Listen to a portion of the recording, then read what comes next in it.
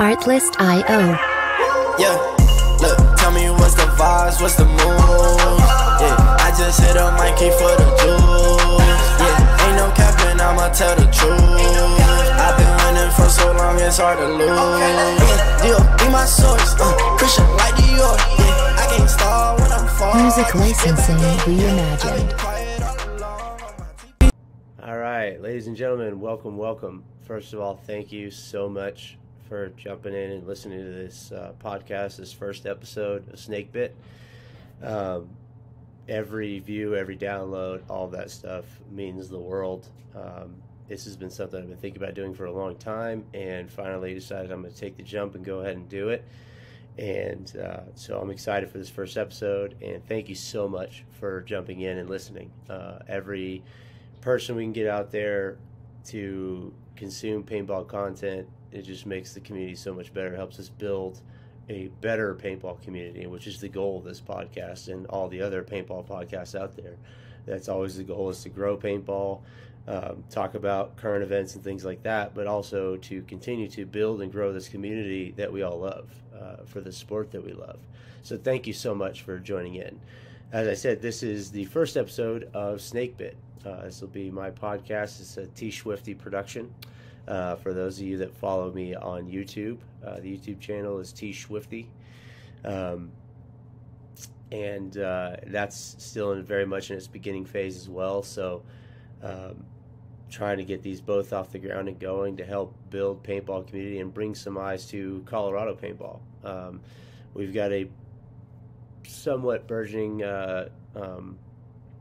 scene out here in Colorado, and just trying to continue to grow the tournament side of things. We have an excellent recreational side of paintball, I think, in Colorado, but trying to grow the tournament side and get that off the ground, get some of the younger, newer players going is something I'm excited about and looking forward to. And this podcast and the YouTube absolutely helps that.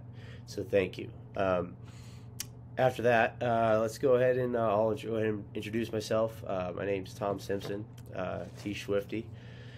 If for those of you guys that follow me on YouTube or Instagram or anything like that, I've been playing paintball since 1998. I joined the paintball community at the ripe old age of 10. I was at my mom's work, and I found this Brass Eagle VHS tape of an introduction to paintball video, and popped it in the VCR, watched it, instantly fell in love, seeing these guys run around the woods with these paintball guns. You know, me being a young kid who very much enjoyed running around the woods with my friends, playing things like Manhunt and Tag and stuff like that. It was right up my alley. So I went to my mom, begged her. She went and got me a Talon pump paintball gun. That was my very first paintball gun. I used those little 12-gram CO2 cartridges and ran around with the woods with my friends playing paintball, and I've been hooked ever since. A little bit of my background, my story, I guess, is so I started playing paintball in 1998, and went throughout most of my years all the way through high school. Then when I got to college, I actually was at college at Faulkner University in Alabama on a football and baseball scholarship. So playing sports in college is a whole different animal, and you have no time. I mean, you're in the weight room at 5:30, you're eating breakfast at 8, you got classes all day long, then you've got film at 3, out on the practice field by 4, and you're there till 6, and then you go eat dinner and do a little bit of homework if you can, and you're back at it the next day. So paintball kind of went by the wayside for me for a little while. For those couple of years I was in college, I was not a good college student. I didn't take it very seriously. I was very young and very naive. It was enjoying playing sports too much to focus on what I should have been, which was my academics. And I decided after 2 years I was going to go ahead and leave. College just wasn't for me. I wasn't doing well in school, and if you don't do well in school, you can't play. So my junior year, I would have been really on the verge of not being able to play if I hadn't kept my grades up. So I decided to move out to Colorado. I had some friends out there, and one of them's sorry, I got my animals messing with stuff over here. There's my cat, in case you guys wanted to see. That's Piglet. And you'll probably see my dog Cass as well running around throughout these videos, and you'll probably hear him in the background of the podcast from time to time. But anyway, back to what I was saying. I wasn't taking my college experience seriously, and it wasn't for me, so I decided to leave and move out to Colorado. I started coaching football, which is one of my passions. I love football.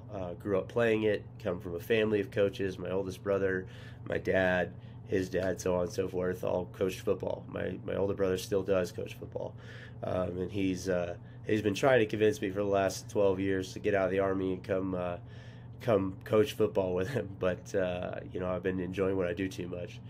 But we'll get to that in a second. Anyway, moved out of Colorado, started coaching football, got back into the paintball scene a little bit, and it had changed in 2 years. It changed pretty quickly. This was 2008, when paintball was kind of taking a nosedive a little bit. So a lot of fields were closing their doors, stores, you name it, paintball industry was taking a pretty hard hit.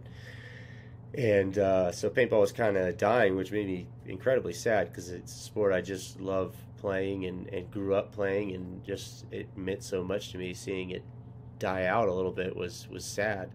And then 2010, I just decided I felt like I wasn't being fulfilled in my life, and decided to take a step to try and fulfill myself, and that was to join the Army. So I joined the Army in 2010, and went through basic training, and then Army EOD school. Well, it's multi-service, but I went through it's called NAV School EOD down there in Destin, Florida, which is pretty nice. Get to spend a year in Destin, but you're in school most of the day. So I was in EOD school for about a year, graduated EOD school, and went out to Fort Drum, New York. Was my first duty station. But I'm not going to bore you with all those kind of details. Anyway, I've been in the Army ever since. Been doing EOD for 12 years now, going on 13. So I love doing it. I get to blow stuff up, and I get to do some really incredible stuff. But throughout most of my Army career, really didn't play too much paintball. Played a little bit here and there, but between deployments and work, and then I got married and was starting a family, that took priority, obviously. So I didn't really play too much paintball, but kind of all throughout my Army career, I had a buddy who I was in basic training with, Wes Eitel, who plays for Veteran Militia. You can see the jersey behind me for those of you watching. He plays for Veteran Militia. He plays on the D3, the 5-man line. I believe he plays on the X-Ball line, but I'm not 100% on that. Anyway, he was always sharing these videos and pictures of him out playing paintball. Shout out to Wes Eitel. Thank you. I owe you so much. And he also plays for Georgia Extreme, which is his other team. His main team is out there in Savannah, Georgia, playing ball. So wanted to make sure I get him his proper shout out and all the proper info.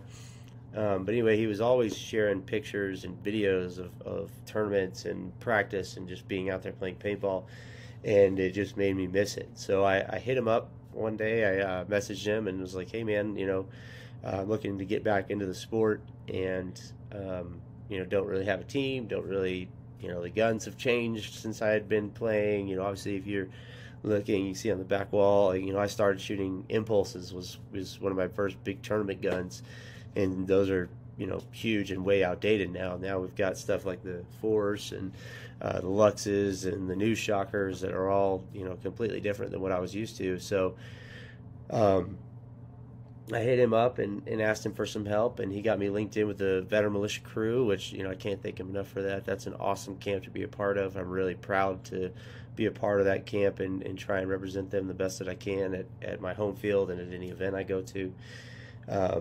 He got me tied in, and so I started playing again, and I was out here in Colorado. I got stationed out at Fort Carson in 2014. Excuse me, I've been dealing with a little bit of a head cold, so I'm trying not to sound too nasally, but it's a work in progress. Anyway, I like I said, I got stationed out here at Carson, and was looking for a new field. All the fields that I had known in Colorado before had pretty much shut down or changed ownership, or like I said, just didn't exist anymore. And I posted on one of the Colorado paintball groups, and Mike O'Lear, who owns Dynamic Paintball in Aurora, messaged me and was like, "Hey man, I'm the owner of Dynamic. We have a new speedball field coming up.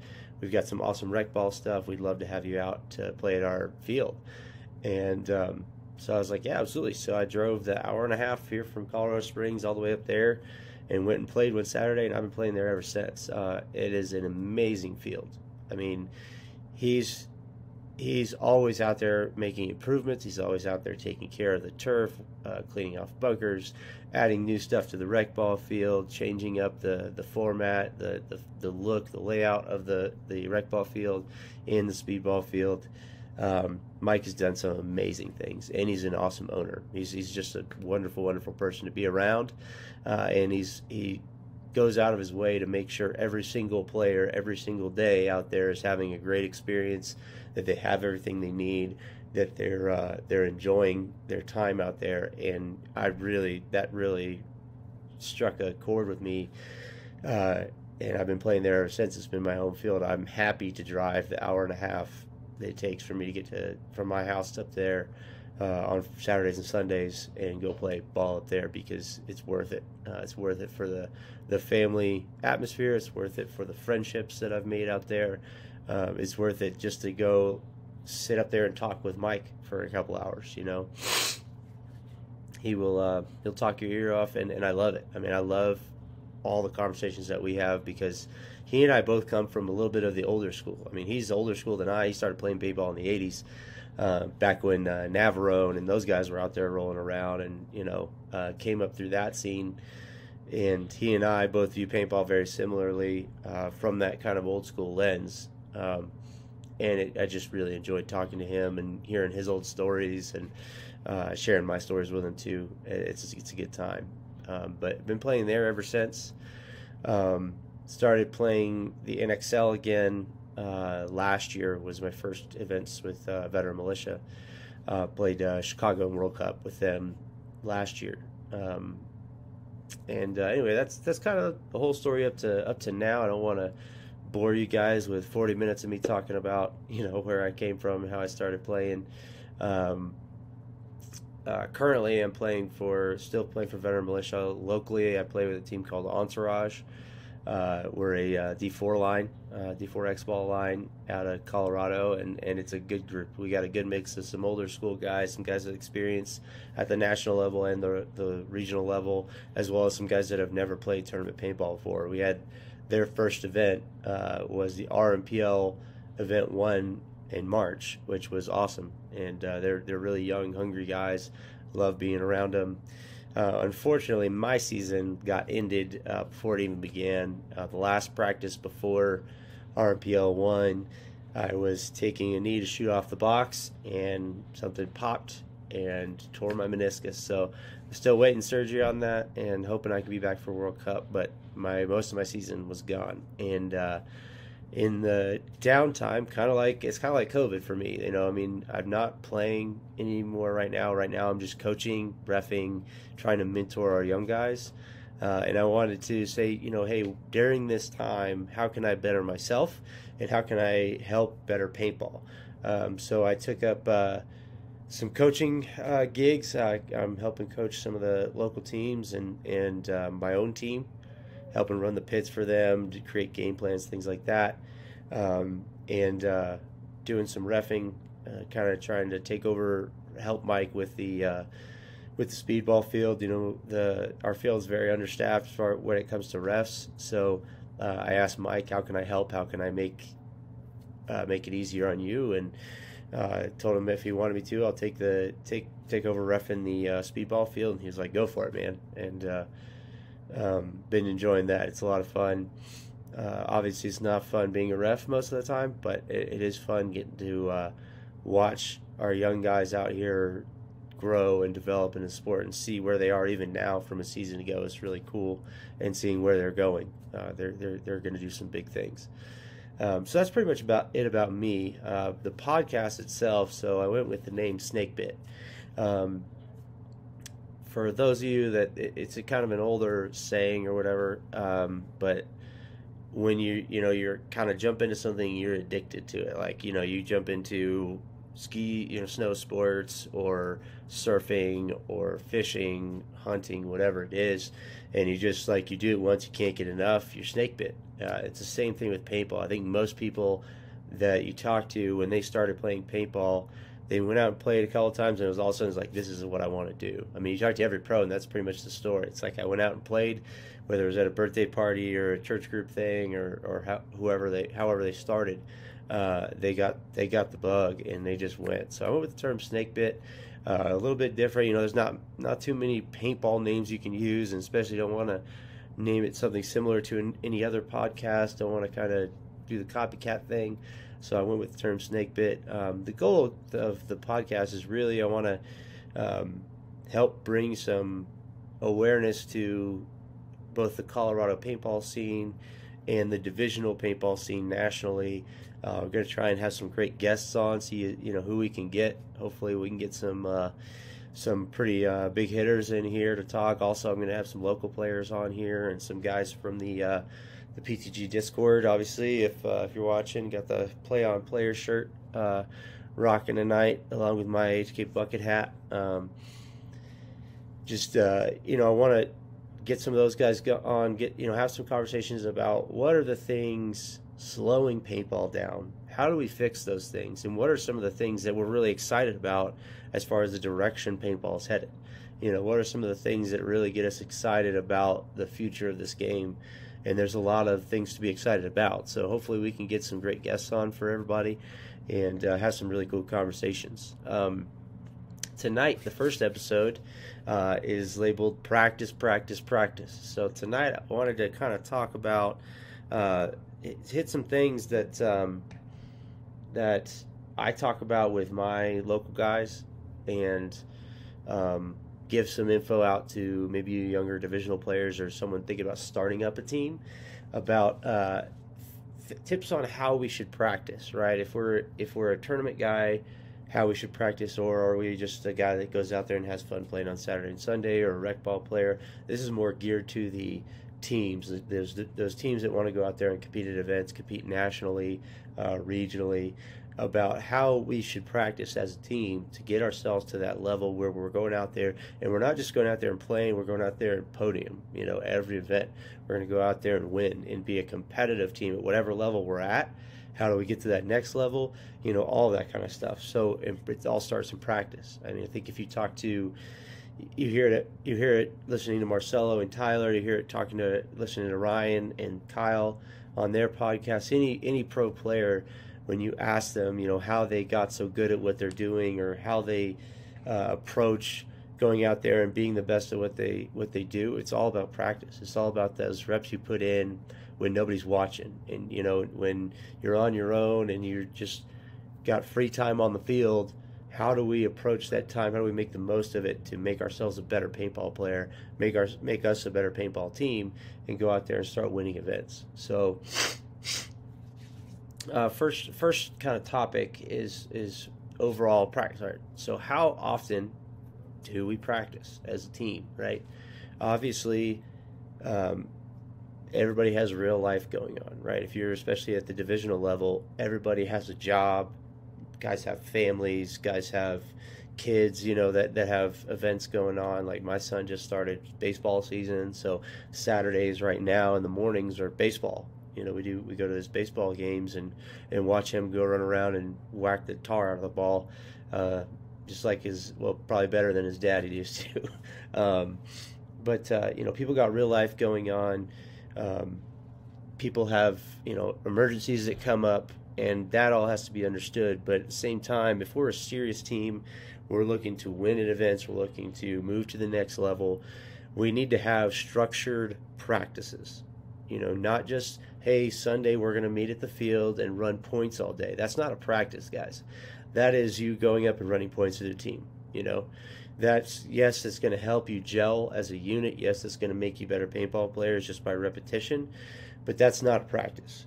You know, practice is, hey, guys, this weekend, Saturday, we're going to show up.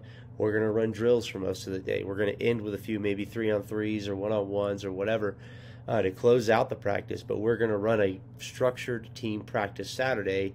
Then Sunday, we're going to start, you know, by maybe running some 1-on-1s, and then we move into, hey, we're going to run a match with this other team we've talked to, scheduled a straight up 12-minute X-ball format match with them, and then we're just going to run into random points with the walk-ons. You know, we're going to get as many reps in as we can.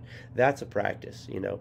And the thing that separates, really, especially in paintball, that separates practice from just being out there and playing on a Sunday is that structure, is that plan, is that getting that whole group of guys and gals on the same sheet of music saying, this is what we're going to do. This is how we're going to break it down. These are the things, the tasks that we want to get done. These are the drills that we want to do. And knowing going in, like, hey, we're going to go warm up, stretch, get you sliding drills, snap shooting drills. We're gonna do the little things, the fundamentals first, and we're gonna get into actual structured participation type stuff. And how often do you do that? So, like I said, everybody has real life going on, so you want to take that into consideration, whether you're the coach or just a player on the team.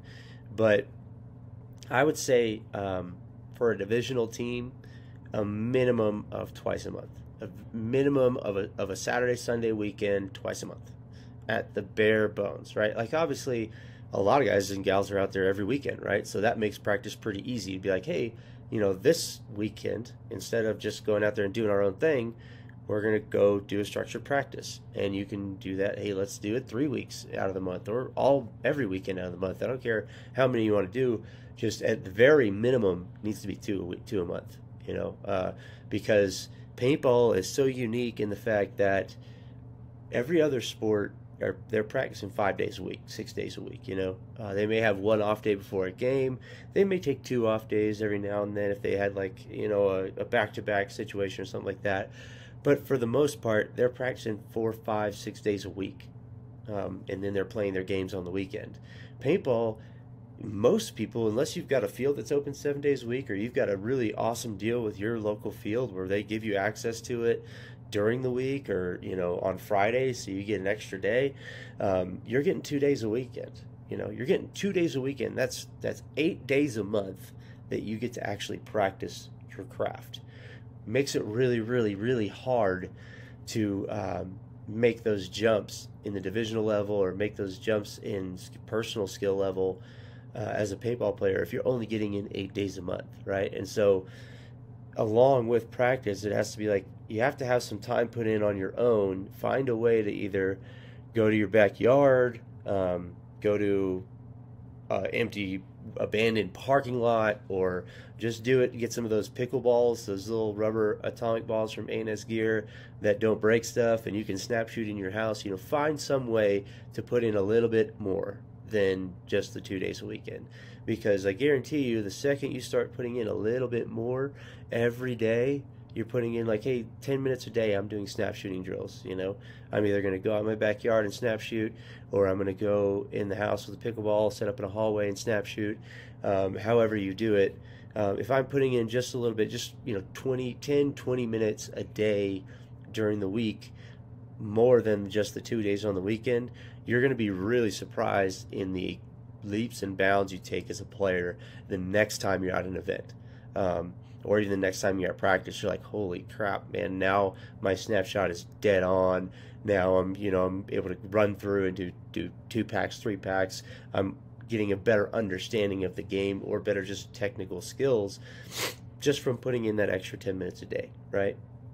Because I guarantee you, pros and other guys in the sport are probably putting in more than just 10 minutes a day. You know, people that are really, they have a goal for themselves, and they're not going to let anybody deny them. Those are the guys that they show up one season, they're D4, and it feels like a year later they're playing semi-pro. And you're like, how the hell did this happen?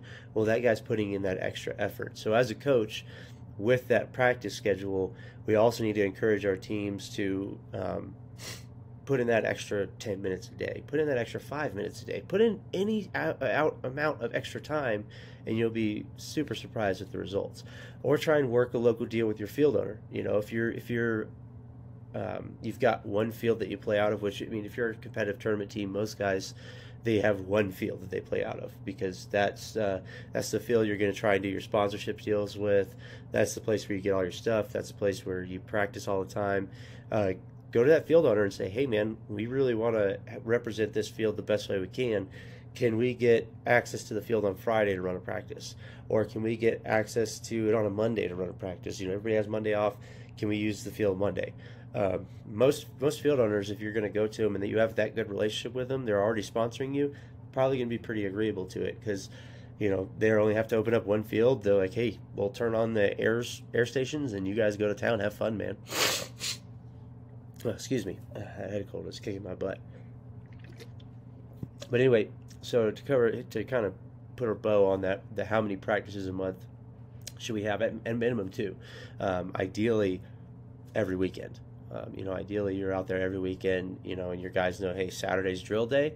We're going to go out. We're going to run drills, whatever those drills are, and then Sunday we're going to run a match, maybe 2 matches, and points. You know, and we're going to put those reps in, actually putting all those drills and fundamentals we worked on yesterday, putting them all together into a point. So the second question is, what does a paintball practice look like, right? Like, so what does your drill day look like? For us and for me personally, drill day is going to start with fundamentals and then slowly evolve into putting those fundamentals to work in situational drills. I'm a huge fan of situational drills. I think 80% of teams, I mean, and I'm just making this number up, but at least from what I've seen, both at national events and at my field with the teams we have here, we have about, I'd say about 6 teams that run out of dynamic, pretty much only run out of dynamic. The issue they have is not that they are just terrible paintball players or they're bad break shooters or bad gun battlers. It's that they don't know how to close a point. And so they do great getting to their spots, shooting off the break. They may shoot a guy or 2 off the break. They get to their spots. They start making their moves. And then all of a sudden a penalty happens or 2 guys get blown up and you have a side blown open. And you end up in a situation where you have to learn how to adjust your game plan and close. And they don't know how to do that because they don't practice it. Because instead of running a structured practice and running matches, so you're running against that same team, you run a point, 2 minutes, get air, get paint, get wiped off, and get back out on the field. They're running a point or 2 points, and they're BSing in the pits for 20 minutes, and they go right out and run another 2 points. And so it's going to take a lot longer to figure out how to win points that way versus running island drills or low body situations or high body situations, running communication drills, running breakout or sliding drills, stuff like that. Like, well, breakout sliding doesn't really apply, but you know, mainly stuff like low body, high body, and island drill. Those are really 3 drills that you can run, and you could really glean a lot of information from that and learn how to close some points, because you have to be able to adjust once stuff happens, because the game plan usually only lasts the breakout, right? Like, you know, I sit there and I draw on my my notes or do it up on the computer, all these really pretty graphics about, okay, we're going to shoot this guy off the break, then once we get here, we're going to look here to try and shut down this section of the field, and then you're going to move up to here. But it rarely lasts that long. It usually only lasts the break. And so I've learned to kind of adjust my game plans, like, yes, these are the moves I'd like you to make, but we're really focusing on getting to our spot alive and where is our assignment for each player once we make it alive, right? That's what I want to focus on as a coach, because if I'm doing my job and I'm teaching them, showing them how to close points and adjust correctly, I don't need to worry about secondary, tertiary moves necessarily. Obviously, I want to put them in the game plan. That goes without saying. But I'm not necessarily worried about those moves as much as I am making to their spot alive. And then where are they supposed to be shooting, right? They know where they're supposed to be shooting. Because then if we lose a guy off the break, or if one of their dudes makes an excellent shot across a bounce shot across the field and shoots a guy out, and now our one on the snake side has no back player protecting him. How do we adjust to that, right? Like, how do we move a guy over there to fill out and protect our snake player so he can do his job and go out there and take a 2-for-1 off the field, take 2 players for his one body off the field? Those adjustments are learned in those drills, in those situationals. So for me, we're always going to start with basics, right? We're going to, before we do anything, obviously, we're going to run a couple laps to warm our bodies up. We're going to do a team stretch. We're going to do a team breakout. Like, I know it sounds silly. It sounds like something you would do in high school baseball, right? Like, you know, the little rah-rah stuff. But honestly, it is a huge piece of what makes paintball a team sport, right? Like, we have to learn to be a team, and that means doing some of the stuff that we may think is silly, like putting our hands in a circle and saying "go team," may seem silly, but it's part of building that relationship with your team and building that brotherhood, sisterhood, building those bonds.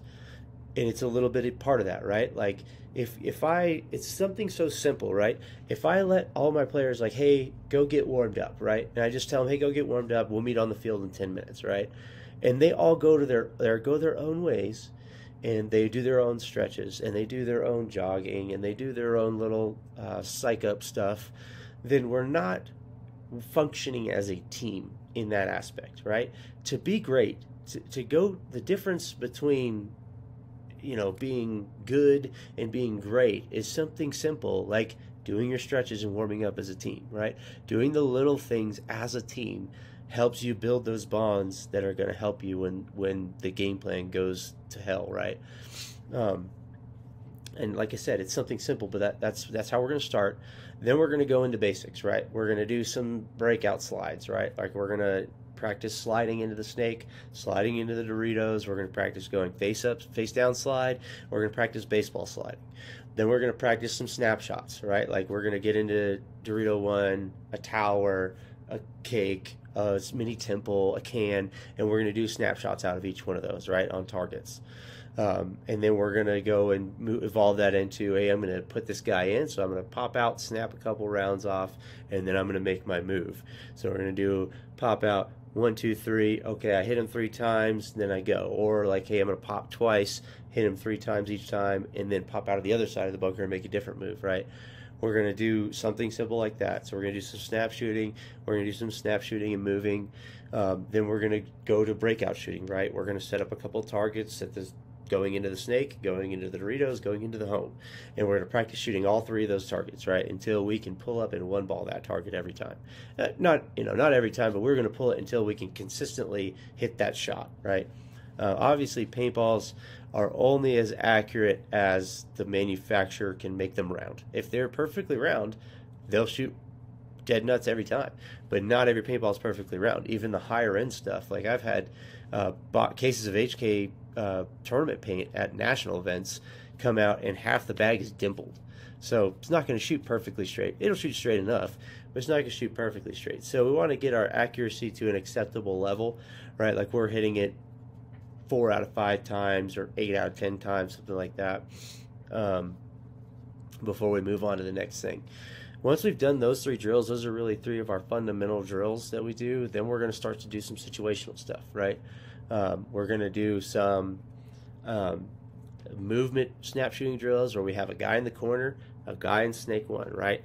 Guy in the corner is going to snap out, put the guy in the corner in. He's not going to come off that guy, right? Like, so we're teaching that guy, hey, once you get that guy tucked in, let him go. But then he has to communicate to his front player, like, hey, he's in, go, right? And we have an action word for that, right? Like, each team should have a set of action words, because as the opposing player, like, let's put it from the perspective of the bad guy, if I hear their corner dude and I'm, maybe the snake 2, or maybe I'm the 3, but I'm inset from the snake, shooting snake side, and I hear the corner guy say, he's in, move. Okay, now I know the front snake player is going to be moving somewhere. He's the guy's either going to go into the snake or he's going to be going up the snake. So if I have a shot, now's the time to take it, right? So we want to develop an action word, excuse me, that lets that front guy know, hey, I've got him in, go. So we're going to do drills like that. We'll do the same drill on the Dorito side. Then we're going to do drills where from the center, where we're going to kind of communicate between whoever's shooting in, whoever's shooting out. Like we've got crossed up guns from the home player and maybe the Dorito one player. A call for him to switch his gun, right? So we're going to practice those switch calls so that we can get those going in the game. It's little stuff, little bitty stuff, right? We want to do all the little things right. If you do the little things right, you're going to win a lot of events. You're going to win a lot of games that way, because other teams struggle, and it always seems like, oh man, well, if this guy wouldn't have slid in here. Well, no, man, your quarter player didn't put the dude in like he was supposed to, or wasn't looking where he was supposed to go, and that's why your front player died, right? So small stuff, little bitty drills, communication drills are crucial to having success out there on the field. So we're going to run some comm drills, right? Then we're going to run into our drill situationals for more of a actual playing style. So we're going to go some island drill. We're going to put 2 guys on one side, 1 guy on the other, against 2 guys on one side and 1 guy on the other on each side, and see who can put it together the fastest, right? We're trying to spread the field, communicate. What's our call for to let our other players know, hey, I'm on an island over here? Like, that's another call we need to generate that tells our guys, like, hey, we have one dude all by himself over there. We've got to figure a way to spread the field and make it even, so that they don't put it together and say, oh, shoot, okay, we've got a 2-on-1 on this side. Let's go ahead and shoot that dude out. And then we're a 3-on-2 and we can go punish those other guys, right? We have to develop those calls that let those guys know. So we're going to run island drill. We're going to run a bunch of situationals where we run random body counts. We're going to do some 3-on-3. We're going to do some 3-on-2. We're going to do some 3-on-1, some 2-on-1, some 1-on-1s. We're going to run all types of situational closing drills that help us learn how to finish those points out. And then after that, if we have the bodies, we'll run some just fun 3-on-3 matches or 5-on-5 matches, depending on how many players we got, right? We'll finish with like a little scrimmage, or some just for fun, maybe do some funny 1-on-1 drills where we do like a hip draw, or we do just a 1-ball snapshot. We play hopper ball, something like that, where we're doing some fun stuff to finish out the practice. And then we'll have a little, kind of team meeting before we close, talk about, what we thought went really well with the practice, what we thought we did really poorly, and what we want to improve on for next time, right? And then the plan for the next day. So we did Saturday as our drill day. So we did our drills, we did our little scrimmage, we're closing it out. Okay, tomorrow, I let them know, hey, at 9 o'clock, we need to be on the field, on the box, ready to go, because we're playing, Spicy Boys, or Vital Instincts, or we're playing Arson, or one of the other teams out of our field. Like, hey, tomorrow morning, we've got a match against those guys. We're going to run 12-minute X-Ball format, so we need to show up at 7 or 7:30. That gives us an hour and a half to get all of our gear on, to get stretched, to get ready, to get paint, to get pods ready, to get everything ready we need to have ready to go be on the box ready to roll at 9 o'clock. And then we'll run a match or 2 matches if we can get it. If we can get more than one team to scrimmage us, we'll scrimmage more than one team, because that does several things for you as a team. First, it teaches you, how to play and win in an actual X-Ball match, right? Versus just running 1 point. Secondly, the biggest thing it teaches you is how to run the pit, right? Like, so many teams, especially younger teams, like at our field, we have, like I said, 6 or 7 teams that run out of there. There's, I think, 3 or 4 now have actually competed in an event. Like, actually went and competed either at the local, regional, or national level, and competed in an event together. But one of the things that really holds a lot of those teams back, and is the reason they lose matches and lose in the tournament, is they don't know how to run a pit. And when you go into their pit, if you could be a fly on the wall, when they come in off the field after their point, it's a madhouse. Everybody's talking. Nobody's, some guys are standing around not knowing anything. Some guys are trying to wipe everybody down. Some guys are trying to figure out, how much paint or air they have. And then everybody's talking about why they got shot, how they lost the point or how they won the point, where everybody's shooting, what's wrong with the game plan, right? when you're in a pit, guys and gals, there needs to be one voice, right? The only person that should be talking should be the coach, unless he's like, hey, so-and-so, where did you get shot from? Or did you die off the break, or did you make it into your spot alive? And honestly, as a coach, when my guys are coming in off the field during a point, if I had a guy get shot off the break, like, hey, man, where'd you get shot from? I ask them that question before we even get everybody in. That way I don't need to ask the question again when we're sitting there in the pit. We've got 2 minutes to go to get back on the field. So the only person that should be talking should be the coach, right? And the only thing the coach should be saying is like, hey, good job, bad job, this point, you go here and shoot this, or hey, we're going to stay with whatever play we're running, or we're going to go to this play, or we're going to stay with this play, but I want so-and-so to shoot this lane instead of that lane, right? If that makes any sense. But you should have one guy running the show in the pits, right? You know, ideally you have some pod runners, either guys and girls that aren't playing right then, they go run pods. And then you need to have someone in charge of wiping, making sure players are checked while they're walking out on the field, that they're wiped off all the way. And then you need to have one person, you know, and these are usually players, or like if you have a significant other that will help in the pit, or a parent that will help in the pit, or whoever. But they're not talking while they're doing this. They are just doing whatever job they're assigned, right? They're getting paint for the players. They're filling up air tanks for the players. They're wiping down the players, or they're going and getting pods. Those are really the only 4 things that need to be happening in between point 1, point 2, point 3, or point 4, right? And then, like I said, you designate one person, and it can be someone who was like, hey, you're filling up their pods, and then when you're done that, I want you to stand by the net where they're going to go in, and as they're walking on, check for any paint that's missing, because the last thing we want is one of our guys getting called out for a hit that happened on the last point, right? That's just a absolute no-no, something you should be able to avoid pretty easily. By just assigning one person to say, hey, before the guys walk on at the net, I want you to check each one of them. And you don't have to stop them and roll them around. Just make sure you're looking at their packs. Make sure you're looking at the tanks, hoppers, tops of the heads, you know, whatever it is. Legs, you know, usually it's the back of the leg. I see that all the time where a guy has an old hit on the back of the leg that he just didn't wipe off when he came out of the pit. So he's standing at the box, and then someone at the box notices and has to wipe him off. Just avoiding those simple little things. Sorry, I'm looking at my notes.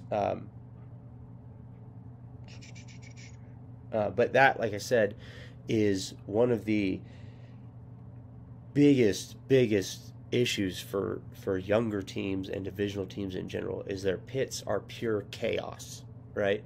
And if it's chaos in there, nobody's going to be able to go back out on the field. Like, you may have had a good game plan going in, but because there's so much chaos going on, guys are getting distracted, and they're confused about, are we sticking with what we're doing, or are we doing something different, that they get on the box and they have no idea what they're doing. They're just like, all right, I guess I'm going to go do this. Or you have a player, so this is another, it's a huge pet peeve of mine, but also it's a big no-no as a player, right? Unless you're a pro, which, you know, I'm not, and none of the guys I play with are. Unless you're a pro, don't be changing the game plan on the box. That is not the time to do that. You know, when someone changes stuff on the box, the rest of the team usually doesn't hear it. And so now the guy coming off of his assignment to do something else is really, really putting the game plan at risk, because there's a good reason dude was shooting where he was supposed to be shooting, right? So don't change stuff on the box. If you want to change something and you think you're going to do it on the box, tell the coach, be like, hey, man, what about this, right? Ask that question, and get that answer, get that talked about before you go out there. You shouldn't be changing game plans on the box. That should never happen. Anyway, but yeah, when there's pure chaos in your pit, it makes things a lot harder on your team to win. It puts you at an immediate disadvantage, you know, an immediate uphill battle. It just does. So those running practices like that on Sundays, running actual matches, helps you learn, okay, we have a really hard time in the pit, right? Like, we're struggling to get back on the box in 2 minutes, or too many people are talking, or people are getting confused on what they're supposed to be doing, right? Or we don't have enough helpers. We need to, like, designate, okay, hey, can we get these people in here to do this, right? it'll help you identify all that stuff before you get to a tournament, because that's the last place you want to be like, oh shit, we don't have a pod runner. Oh man, we don't have anybody to wipe people down or fill pods. Like, we once we get through our first batch of pods, we're screwed. So excuse me. Identifying all those things before you get to the tournament is huge. If you can do that in practice, and you'll see the huge difference of a team that has a completely calm pit, a very well organized and well run pit, versus a team that doesn't. You can even see that at the pro level sometimes. Like, you'll see one pit, like you watch the Dynasty pit, it's maybe Ryan or Yosh or Alex or Marcelo, one guy talking to the coach telling everybody where he wants them to shoot, and there's no other talking in the pit. But you see a different team. I won't name names because I'm not a pro player. So, but you see some teams and you see their pit and there's guys yelling at each other, yelling at the coach, arguing about what happened the last point, and it's complete pandemonium, right? Even at the pro level. So learning how to handle your pit at a professional level, or handle your pit in an organized fashion is huge for events. And that's usually what our practices look like. When you're doing that, like if you're the coach or you're just the captain or whoever's in charge of organizing practice, having stuff like making a note, like I have notes here for the podcast and stuff I want to talk about, specific points I want to hit.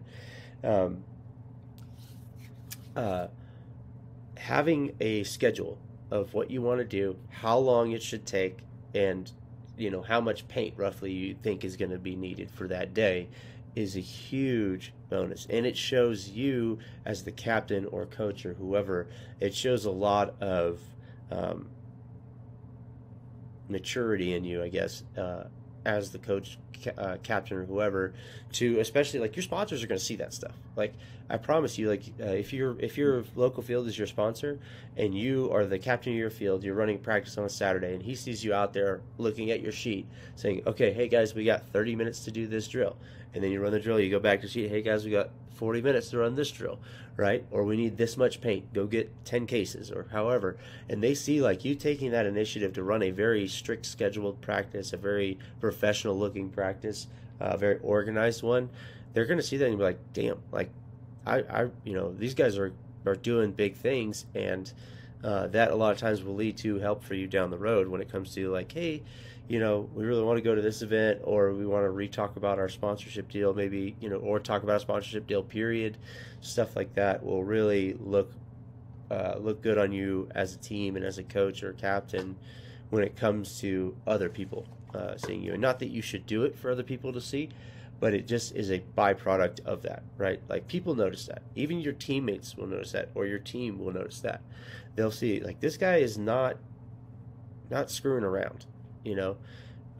He's taken the time to put it all together, to make sure it's organized, to make sure it's nice and clean, and everybody has what they need. Everything is organized, and it just makes everything so much smoother. I promise you. Just try it, right? Just try it. And then so that's, like I said, that's our schedule. We want to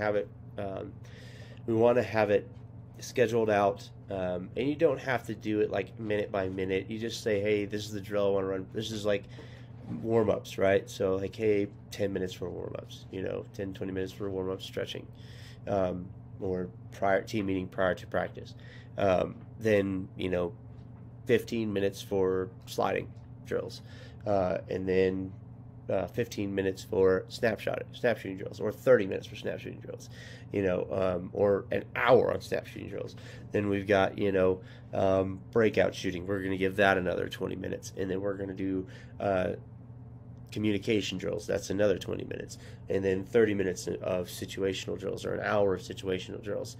Then we break for like a little bit of water break or lunch or whatever we want to do. Then we get into more drills, right? Having stuff like that will really up your game as a coach and up your team's ability as a team. Oh, excuse me.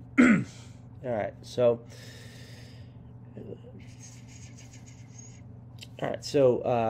practice paint, right? How much paint are you shooting? That's one of the big questions, right? How much paint should we be shooting? What kind of paint should we be shooting? all that kind of stuff. And most of that is going to be dictated by your sponsorship level or your paint deal with your local field or however that goes, right? Practice paint and the amount doesn't really matter, right? Like how much paint you put through your gun does not tell me how good of a paintball player you are. Like you could be putting 10 cases through your gun on a weekend and still not be able to hit shit on a target, right?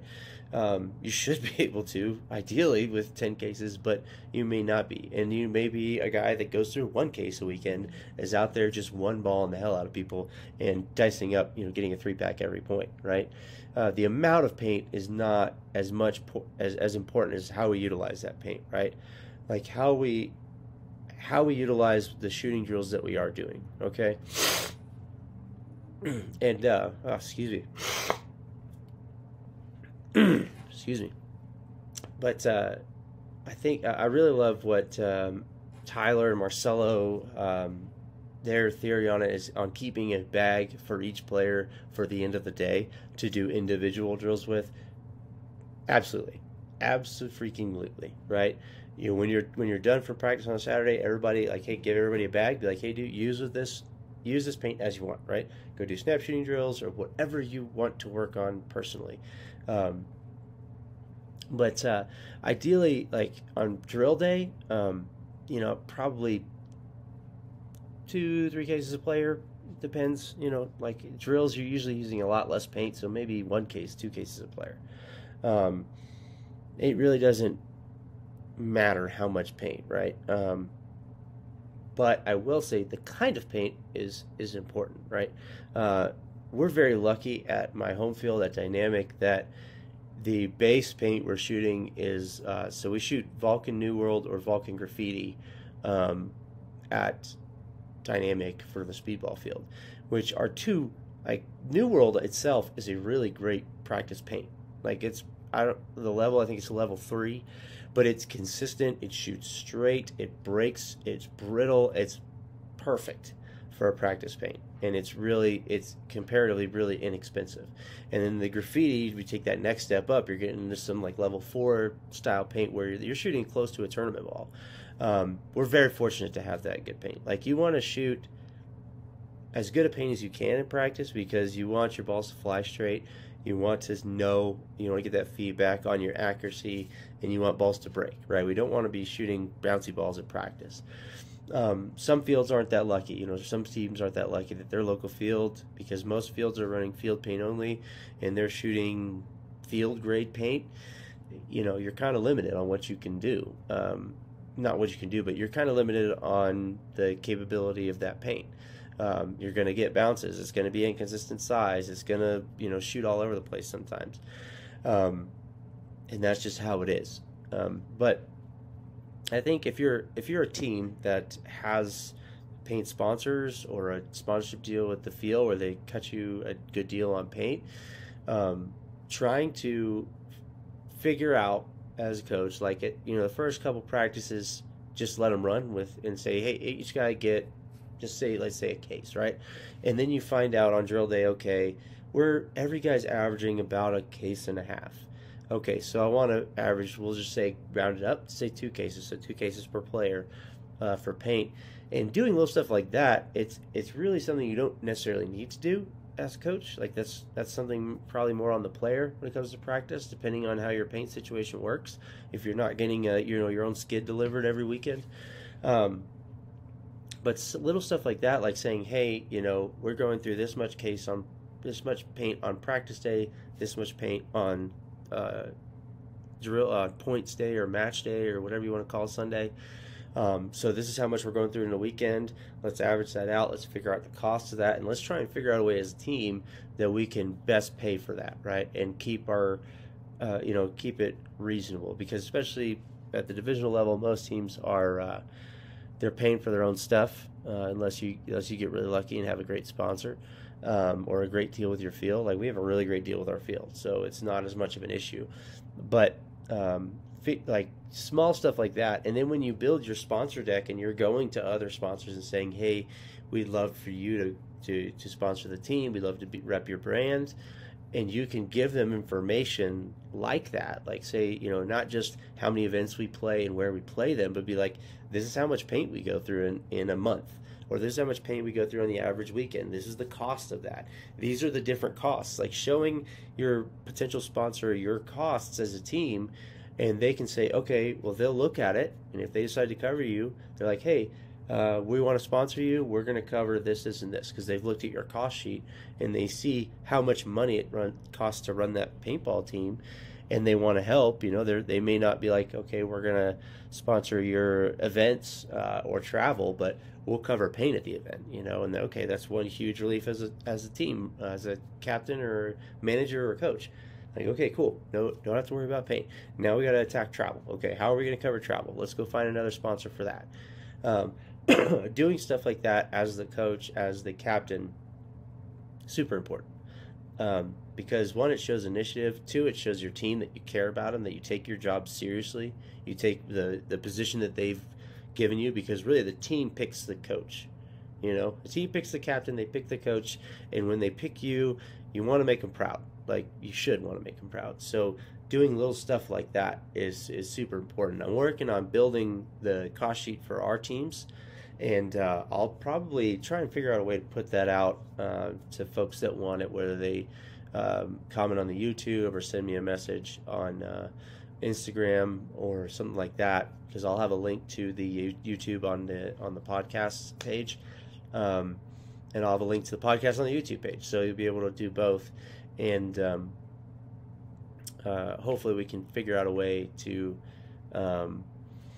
get that to info to people, because I think that's something that be hopefully people want. If they do want it, then absolutely. Anyway, so yeah, those things, taking the initiative, showing your team that you take the position they've given you seriously. I mean, that goes a huge way in them giving you the confidence in a game to be like, okay, I don't really understand why Tom told me to do this, but I trust him. He's shown that he puts the work in, so I'm just gonna trust him, and I'm gonna do what he asked. Right? It helps build that rapport with your team and build that trust, which you desperately need as a coach to be effective in those situations. So something little like figuring out how much paint we're going through, how much that's going to cost, how much that's going to, and extrapolating that info out to the year and the month is awesome. I mean, it's just something little bit extra you can do. Like I said, just like building the practice schedule, doing little things like that will show your team you take this seriously, you want them to succeed, and it will help build that trust, I promise you. So paint management, now that we've kind of talked about paint cost and how much, paint management, right? That's something I think everybody sort of knows or is aware of, but when it comes to the event, they get distracted, they don't really pay attention, and then come Sunday or come the afternoon games, their paint is swelled up, it's bouncing all over the place, or they're chopping the hell out of it because they don't have it bored correctly. That kind of stuff will cost you points, cost you events, right? And again, you're limited on the type of paint that the event offers. So we recently went to RMPL 1, and we were getting paint Sunday morning, and so Saturday I missed because it was right after I'd hurt my knee. And like I said, my son's playing baseball, so I was at his baseball game, and just wasn't able to make the matches because both the matches were super early in the morning, and I couldn't make them.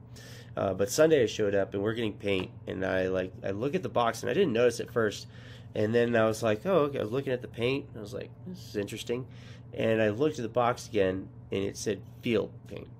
It was GI 1-star field paint for a tournament. That's insane. That's insane to me. Like that you, as a tournament director, would only offer field grade fucking paint. Pardon my language. That's terrible, right? Like that's terrible. But you're limited by that, right? So how do we get around that? Well, let's make sure we keep it cool, so it's at least brittle. Like hopefully a little bit more brittle. If we cool it down, beat it in the cooler, because it was probably like 50 degrees that morning, which isn't super cold. I know, like, depending on where you're watching from or where you're from, it may be really cold, but Colorado, that's not really cold. So throw it in the cooler with your ice that you've prepared for the day. Like so, um, like one thing you should do if you're the coach, either find out who has one or get one because they're like $40 at Walmart. Get a long cooler. Get one of those big coolers, right? Like not a tiny little baby one. Get a long cooler, 100-gallon or so, and you're gonna get probably two to three 10-pound bags of ice. Lay them still in the bag. You don't need to break the ice open unless you really want to. Lay the bags in the of ice on the bottom. Then take your cases of paint, rip the cardboard open, unfold it, put that over top of the ice. Then when you fill your pods, or you have cases that you haven't opened yet, put those in the cooler. That way they stay nice and cool all day long, and your paint will break all day long, right? It will either stay however it is, or it will like recure if it's started to swell a little bit, and become like a jelly ball. But doing that kind of stuff, managing your paint, that small simple stuff, that's just one of the steps. But doing that simple step will keep your paint from turning into bouncy balls in the afternoon, which is terrible. I mean, it sucks to lose a match because you're bouncing the hell out of people, right? Like you're watching your balls just bounce off people, or it's just flying all over the place or turning into soup in your barrel. Like losing an event or losing a match because of paint is unacceptable. It just flat out is. And like I said, you're kind of limited in some tournaments because of what they offer at the event. And if you're an event person and you're watching this, please know that I don't personally think anybody is bad or stupid or anything like that. I just think as a player, as a person who's played this game for 1998 to 20 something years, 24 years almost, that having low grade paint, like anything lower than a level 3 paint at an event, is unacceptable, like from the player perspective, because we're paying a lot of money to come to your event. I mean, some events aren't expensive to enter. That's always nice. And the saying is true, you get what you pay for. But going to an event and paying, a $500 plus entry fee, or like some events, it's $1,000 plus to enter. Like if I went to an NXL event and paid, $1,500 for the entry fee, and then got there and found out they had field paint at the event, I would just, honestly, I'd be tempted to just go to the director and say, hey, give me my money back, take us off the list, we're out of here. That's unacceptable. I mean, if you're putting on an event and you want to provide the best possible experience for your players, provide the best possible gameplay for your players, we're willing to pay the extra $5-10 for high-level paint. But paying, I think it was like $45 or $48 a case for field-grade paint is unacceptable. Like, I mean, I pay that for freaking Vulcan Graffiti at my home field for our practice paint, right? Like that's terrible, because it not just that it's low level paint and isn't consistent, doesn't shoot straight, doesn't break straight, or doesn't break consistently. It's that we're trying to go out there and win money or win a trophy, win an event, and there's a high likelihood that we'll have issues because of the level of paint, and it provides a bad player experience. And that's what they remember, right? Like, they may not remember that the reffing at RMPL 1 was out fucking standing. Sorry, pardon my language. The RMPL 1 event reffing was some of the best I've seen. Like, it was better than both NXL events I went to last year at the divisional level. Better than both of them. They were consistent. They didn't change the outcome of games. They didn't affect the outcome of games, which I love that as a player. I never want to see the referee affecting the outcome, right? Like, yes, they need to call penalties when there are penalties, but there's some stuff you can let slide and not affect the outcome of the game, and still do your job. They were outstanding. But that's not the one thing I remember from the event. The thing I remember is that I was paying so much money for trash paint. Like, it's just not not providing the best possible experience as for your players or for the teams competing. Like I said, almost every one of paintball players will say, yeah, if you charge me $5 more, but I'm shooting 4-star or 5-star or 3-star even, yeah, sure, I'll pay you the extra $5, $10, absolutely. So, sorry, that's just an off-topic rant, but yeah. Anyway, because that paint is hard to manage. But anyway, so the putting the pods in the ice chest with the ice with the cardboard down over the top of it helps keep that paint cold and brittle most of the day, or all the day. Then, on top of that, when do we buy our paint? How much paint do we buy? Right. So, figuring out part of, like I said earlier, about figuring out how much paint you're going through on the weekend will help you figure out how much you're going through in a match. Right. That'll really help get you in and be like, hey, we were in 2 matches at practice of straight up X ball. We went through 25 cases. Okay, probably need 25 cases for the day. But do I want to buy all 25 right off the get? No. I'm going to buy all the paint I need for that first match. I'm going to buy it 30 minutes before the first match, right? I know that sounds like it's cutting a little bit close, but every second I can keep the paint in the paint trailer with the AC going, and keep it cold in my cooler, every second counts, right? Because especially when you're playing in the summer, or if you're playing in a high humidity area like Texas or Florida, that paint will just start to swell, and you've got a really short window. So 30 minutes before the event, me and whoever will go buy the paint, right? We'll tag some people to go buy paint, right? We give them the money, or if like in an Excel event, they give you the cards. However they do it, you go get your paint 30 minutes before, and then we start potting it. So we buy it, and then we pot it, right? That way, by the time we're done potting, we're probably at about 15 minutes or so before the match starts. Time to get ready to get into the pit, right? So we're probably, we're going to get paint, the other guys and gals will be going and getting pre-staged at whatever pit we're going to use, right? So they're going to be there, ready with the cooler, with all the pods, all the whatever we use to fill pods, whether it's the paint caddies or one of the auto pod fillers, however you do it. But 30 minutes prior, go buy the paint, bring it straight to the pit you're going to play in, because we're going to go ahead and pre-stage out there. We're going to start filling pods, and we're going to fill every single pod we can. Every single one. Like that paint you buy for the match, unless you run out of pods, should not be in a case unopened, right? And if it is, throw that in the cooler. Like, put whatever paint you don't open to put in pods, or whatever's left over after you fill the pods, in the cooler with the pods.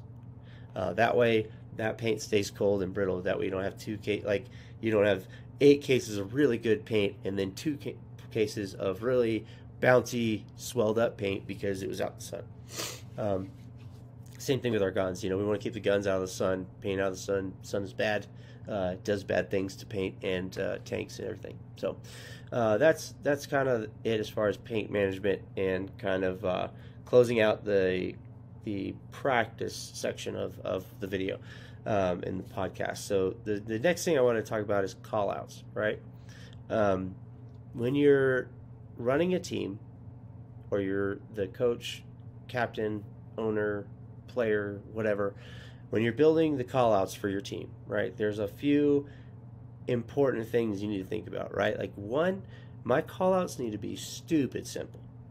Like, there's that old simple saying, KISS, keep it simple, stupid, right? I need my call sheet and my call outs to be so easy that it's hard to forget, right? Like, I don't want to overcomplicate and be like, okay, well, if it's at a right angle and the sun is at 3 o'clock, it's this call. But if it's any other situation, it's this call, right? Like, no, you don't need to get into that, right? Because we're going to have a lot of call outs, because we have call outs for the bunkers, and then we have action words. So the less I need to remember and the easier things are to remember, the better success we're going to have on the field. Like, the last thing you want as a coach is some guy forgetting what the bunker is called and going old school and be like, oh, it's the one that's shaped like a banana instead of rocket or Cali or whatever, Make it really simple. Make it easy for teams to remember. And if you can, I know it may look a little bit different, but excuse me, what it's going to be, what it would look like, not caring is it put a quarterback sleeve, those little wrist quarterbacks on your players' arms, or they can put it on like Velcro it to their belt, or however they want to do it, right? But you can do those little wrist quarterbacks, and put the call sheet right in there. That way, if they forget it, they can just look at it on their wrist while they're shooting and say, "Oh, okay, it's Cali. All right, cool. That's where the Cali is." But I want to keep it so simple that teams have an easy way to remember it, and they're not going to forget. They're just going to be able to go out there and do their job, because we're going to have lots of them, right? And then within that call sheet, I want to be able to build calls that create. Sorry, I said that wrong. I want to make calls that can convey a bunch of information with just one word, right? Excuse me. As opposed to like having to go tell your front guy like, "Hey, he's at this bunker. He's looking this way." Instead of all that stuff, I can, say, "Okay, vampire," or whatever the call is. That tells me the snake. One guy's looking inside. That all gets transferred by one word, by him saying vampire or viper or cobra or whatever. I want to build my call outs so that I can convey as much information as possible across the field with one simple word or two simple words, right? Like two words maximum. Excuse me. I want to be able to get as much information out as quickly as I can and as effectively as I can. So, when it comes to call-outs, keep it simple and find a way to, within that simplicity, convey a ton of information as easily as possible. And so that's why we use what I call action words, right? So I have my call-outs. I'm going to build my sheet of all these bunkers, right? So like, let's say the Doritos, for instance, right? So I keep it simple. Doritos themselves are 100, 200, 300, 400, and then we have a different call for the 50, right? And I'm going to, say the temple, or if there's a temple on the Dorito side, it's going to be called Rocket. If there's a temple on the Snake side, it's going to be called Seattle, right? Or the 50 is Command Center, right? So those are like bunker calls. But if I'm on the Dorito side, for instance, let's say I'm the back player, or I'm the home player, and I see their Dorito guy get into the 50 Doritos, and he's about to wrap, and I know, hey, we're about to lose this point, because if he wraps it, he can shoot us all.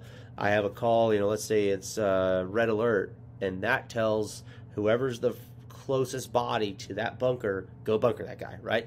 Like at that point, we're making the judgment call that we're willing to trade that body for their body in order to win the point. Like we're willing to sacrifice that 1-for-1, that even swap, whereas normally we'd want that front guy to take two guys at least, like one body and then his mirror off the field with him. That's really his job, But at that point, we're willing to sacrifice him just taking the one body off the field so we don't lose the point. Doing simple stuff like that. So, all I said was red alert or danger, and that tells that guy, hey, go do that, right? Or let's say, I'm trying to think, flip-flop, right? That tells, let's say I'm the corner player and I'm supposed to be looking down the tape and my one is supposed to be looking inside. I tell him flip-flop, that tells him to switch his gun, right? Tells him to go to the opposite side. So it tells him now, instead of shooting tape, he needs to shoot instead of shooting inside, he needs to shoot the tape. Or instead of shooting tape, he needs to shoot inside, right? Like whoever I'm talking to, like let's say, I say Kyle, and Kyle's behind me, and I say, tell him to flip-flop. That tells him, like, hey, he was supposed to be shooting the tape, but I need him to shoot inside, okay? Building calls that create, building action words that create a way to communicate as much info as possible with a short either saying or word. And that's what we call action words, right? So I'm going to, each time we get a layout, like the action words don't change. They don't change unless someone's caught on to them and we need to change them because everybody's picking that up, which we'll talk about next. But unless we need to change it, those action calls are always going to stay the same. but the bunker calls will vary slightly depending on the layout. So when we get our layout, right, I get the sheet and I put the layout all on the sheet. So I have, the whatever it is and all of our calls on there. And then on the back of the sheet is all the action words. So we rehash all the action words every single time so that guys have it so ingrained in their brain they can't forget it, right? So that was really all I had on that communication, calls and action words kind of piece of the show. Communication is one of those things that, like, you hear it all the time in paintball. Like, communication has to be good for a team to have success. If communication's trash, your team's going to be trash, right? So building in those ways to make transfer of information easy will go a long way in your team's success, because now instead of me having to convey a paragraph worth of information to the guy behind me with all the words, I just need one word, right? And that makes it super easy, and it's easy for teams to remember. The second thing about communication, the last piece I have on it, is when we're communicating on the field, one, it needs to be loud so that it can be heard by whoever I'm talking to. Two, it needs to be a good information, right? If I just have one guy yelling 100 for like 2 minutes, just screaming 100, okay, dude, we've all heard you. We know that he's in the 100, but I want to know not just where he is, where he's looking, right? That's where we create those action words that tell us, okay, hey, the Dorito front player is looking inside. We have a call for that. And that way, all the team knows Dorito 1 is looking inside. It makes life so much easier. But we one, need to be loud. Two, we need to be conveying good information, right? And asking the right questions. Like asking my front player, hey, can you make the move, right? I have your guy in. Can you make the move? And if he says no, or if he says this guy's stopped, like, he needs to then tell me what's stopping him from making the move, right? Is one of their dudes holding the lane outside of his bunker? Is he exposed or whatever? Like, what's stopping him? That kind of information is what's important to be transferred out there. Good information. Sorry, excuse me. Then the third thing, and really the final thing, is when I'm talking, don't scream into your bunker. Like, it's insane how many times I see that. A guy will literally, let's say you're the Dorito, I'm facing the screen, and I'm yelling whatever call I'm yelling directly at the screen, directly at the Dorito. It's a lot harder for the guys behind me to hear me, right? And I don't have to, if I'm already on a target and I'm laning or whatever, or if I'm already tucked in, it's super easy for me to just turn my head and yell the information, right? Turn your head to whoever you're talking to. That way they can hear you better, because it's a lot harder for your voice to project backwards around your head. It's kind of impossible. And it makes it really hard for the back guy to hear, especially when everybody is on the field is shooting. So when I'm talking, turn to who I'm talking to and be loud. That's really it. So that's kind of it for communication on this section. The last topic, and one of my favorite topics to talk about, is how do we train like a professional, right? If at the beginning of the season, whether you're a coach, owner, player, whoever, right, you need to get together as a team and say, what are our goals? Like, what is the goal here? If we're, like, let's say a D3 team, right? We get together and I say, what is our goal? What do we want to achieve? Do we want to win D3 and play in D3 and have a good time? Or are we trying to go to D2? Are we trying to get to semi-pro? Are we trying to eventually get in onto that pro field? Is that the goal? What is the goal of this team, right? And if the goal is to progress and to go further and get to that show, okay, how do we do that? All right, we've got to approach practice and drills and things like a professional. If you want to be a professional, you have to, practice the part. You have to train like you train like you fight, is what the Army says. When we're training, I know it's a fun game, and we're out here to enjoy it, and we want to have fun with our buddies, our teammates. We don't want it to be just a strict business-like mentality, but it is times, and you have to understand as a team and as a player, time and place, right? So there's a time and a place for us to goof off and have fun and enjoy the day together, right? That's at the tables. That's at the tables when we're setting up our stuff. That's outside the pit when we're not on the field. That's the time to goof off, have fun, enjoy the day together. When we're in the pit or when we're on the field, it's work time, right? We need to approach it like a profession, and approach it like professionals. That means, we can't be goofing around. We can't be walking when we're on the field. We got to be moving quickly where we go, get to where we need to be quickly. We need to be serious about all the drills, not goofing around in line, any of that stuff. We need to, we need to approach things like pros, right? And that means don't cheat yourself as well. So when we're in drills, if the drill is, hey, I want you to pop out and shoot down the tape. I want you to shoot that target 3 times and then move to the next bunker. Well, don't cheat yourself. When you pop out, and if you shoot it and you miss the first 2 and you hit it on the 3rd, don't take off. Tuck back in, pop back out, hit it another 2 times. The drill was to hit it 3 times and then move, right? So don't cheat yourself on drills. Don't goof off and slack off in practice. The only person you're hurting is yourself, and actually, you're probably hurting the team too. But if we want to get to the pro level, we have to treat this like a profession. And professionals put in the extra hours, the extra time, right? So not just at practice do we need to take a kind of workman-like approach when we're in the pits and when we're on the field. Like I said, when we're off the field, have fun, enjoy it. Goof around, make some jokes, do whatever it is your team does to have fun. But when you're in the pits, when you're on the field, we're taking it serious. We're attacking it seriously, and we're attacking it to make ourselves the best we can be. But that also means, like, as a professional, a lot of the growth and development of players is done outside of practice. It's done in the time that no one's watching you. Are you doing snap shooting drills at your house on your own? Are you coming out to the field on your own when maybe the team has the day off?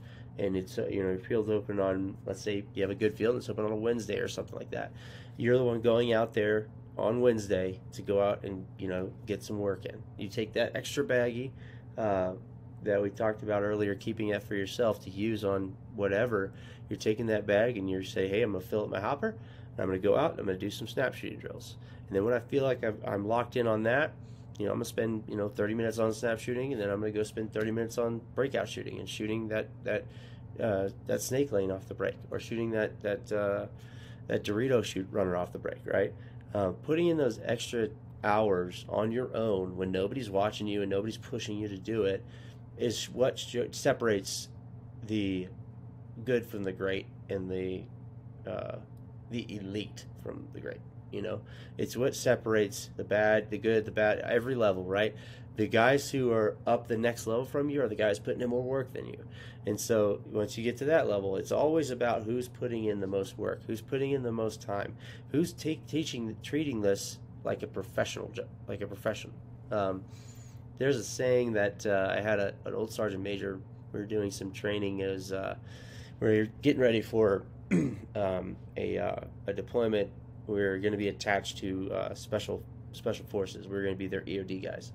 And we were doing a training event, and one of the guys on scene, or on the lane we were on, started, he started complaining about something.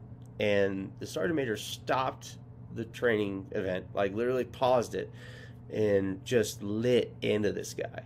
And then after he was done, they started training again. He came over and he started talking to me, and we were talking about what the difference is between good EOD techs and bad EOD techs, but also what separates special forces from the regular infantry soldier, right? Like what is the thing that makes them different? And he said the thing that makes them different, right? The thing that makes them elite is that a regular infantry guy will train a task until he gets it right, until he passes whatever the standard is, whether that's 6 out of 10 times or 8 out of 10 times or whatever it is, right? The regular dude will train something until he accomplishes the training objective. He gets an acceptable level. The elite guy, the guy that's a special forces dude, the guy that's next level and that everybody wants to emulate, is the guy who trains a task until he cannot get it wrong. He trains it and literally he runs it, whether it's shooting controlled pairs or moving and shooting, or preparing a casualty for evacuation, or calling in a airstrike, whatever it is, whatever the task is that he's training.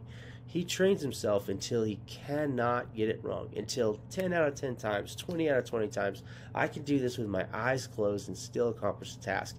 That's what makes elite people. That's what makes them elite. That's what makes them better. That's what makes dynasty. That's what makes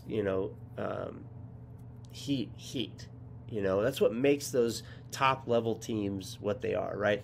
They practice something until they cannot get it wrong, right? And obviously there's outside factors that can affect them, and they don't always win, but when you're talking about the separation of divisional level players or division teams versus pro level teams, right? Pro level teams are training something to a standard that is way above where you are right now, and if you want to get there, you have to approach it like they do. You have to, whatever the drill is I'm doing today. So, when I show up to practice, coach says, hey, we're going to do breakout shooting first. Okay, I'm going to run that breakout shooting drill and approach it the same way they do. I'm going to make this shot until I cannot get it wrong. And if, coach says, hey, it's time to move on, okay, cool. After practice, I'm going to come right back and I'm going to run that drill until I cannot get it wrong. And so when you establish that goal for yourself as a player or as a team and say, we want to move up, right? We want to get to the next level. Okay, well, we need to train like we're at the next level. And everybody has to buy in. Everybody has to approach that way. Otherwise, it's going to be really hard for your team to move up. And some teams don't have that goal. Some teams say, hey, we like D4. We want to continue to play here. Okay, cool. Well, we're going to focus on how do we beat these other D4 teams, okay? That's what we're going to focus on. We're going to train to that level. But honestly, those aren't the guys I want to coach. I don't want to coach those guys. I don't want to be around those guys. Because people that are happy with mediocrity or being where they're at and not constantly pushing to get to that next level are not the kind of people I want to surround myself with.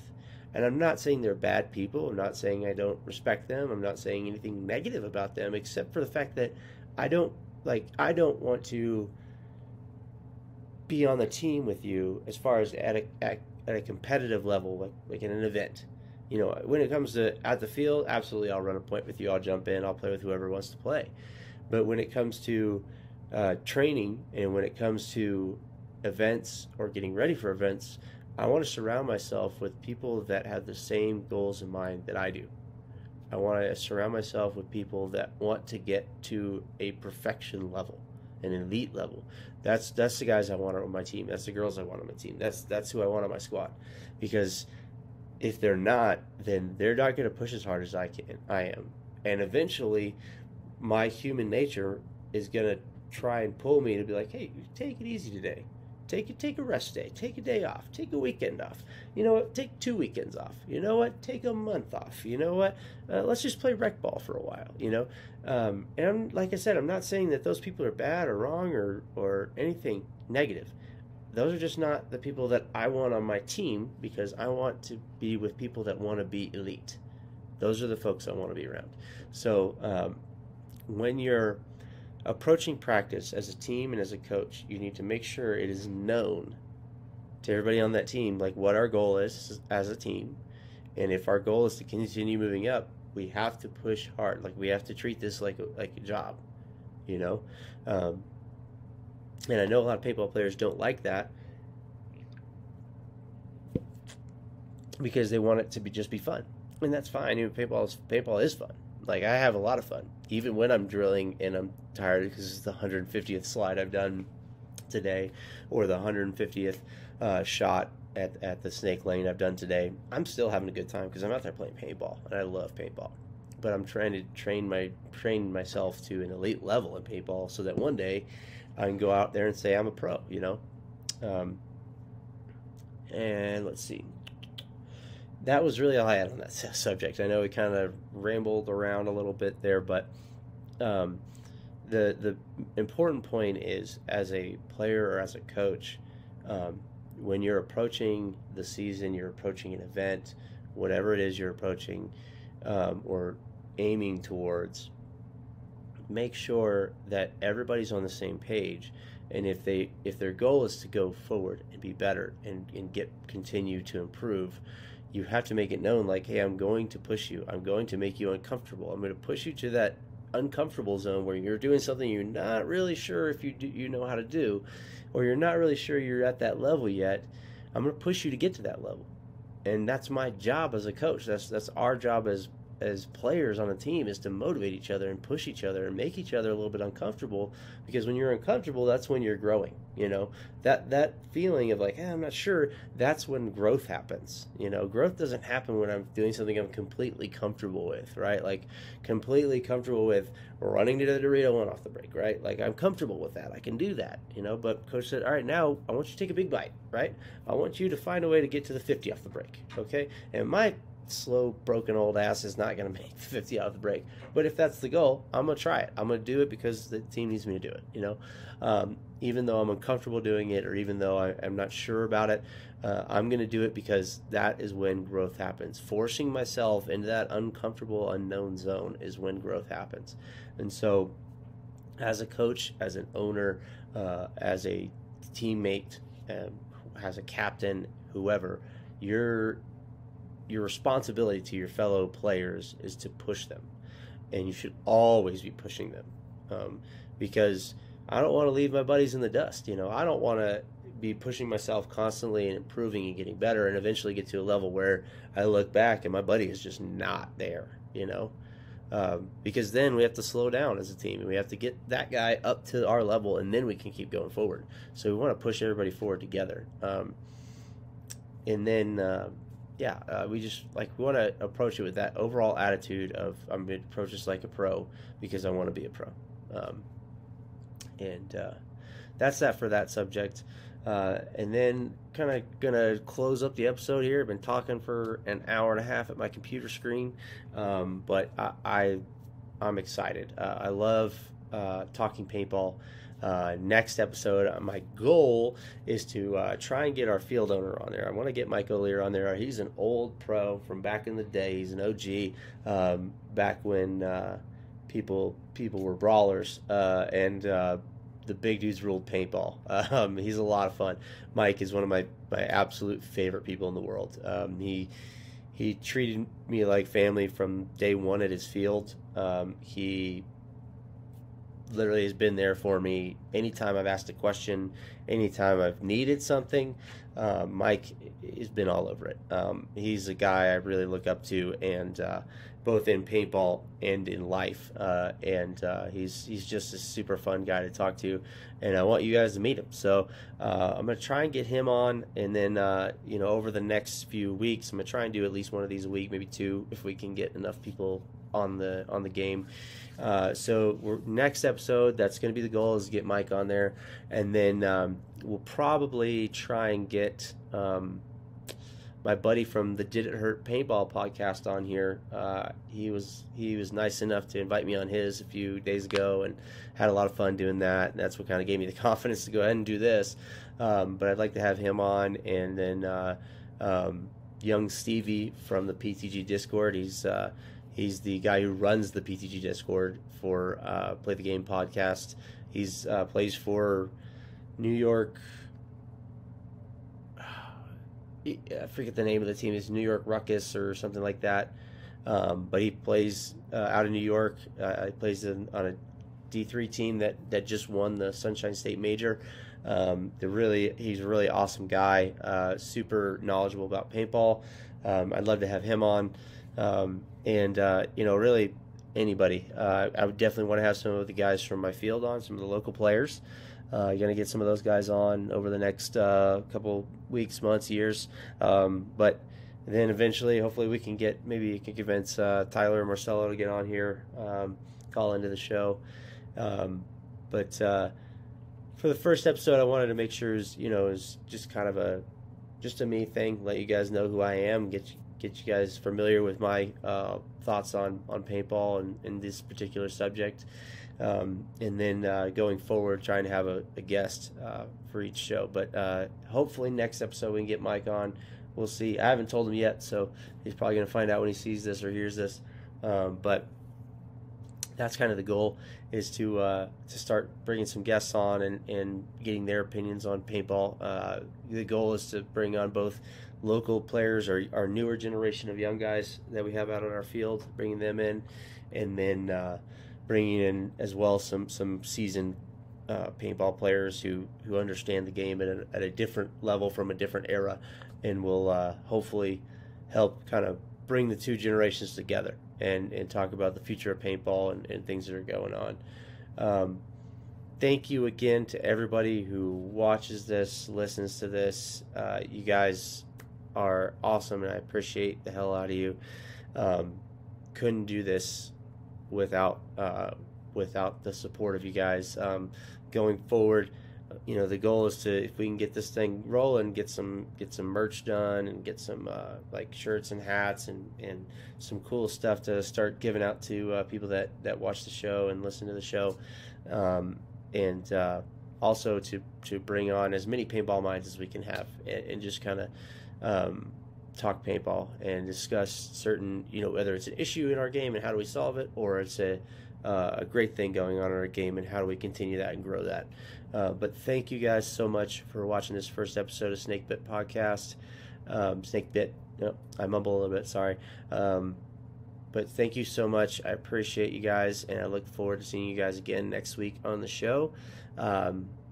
Go ahead and give this a like and a thumbs up if you're on the YouTube. Share the heck out of it. If you're watching it in the podcast realm, please share the link to whoever you know that loves paintball content, and let me know what you think. But I'll see you guys out on the next video. This is T Swifty signing off. I'll see you guys again. Mahalo. Time I got a lot to lose. To the game that we all on. They was doubting us all along. Now we charging in Hong Kong. What competition, they all gone. Bless, chess, play this game like it's chess. We next, that's a check. Over stripes, yeah.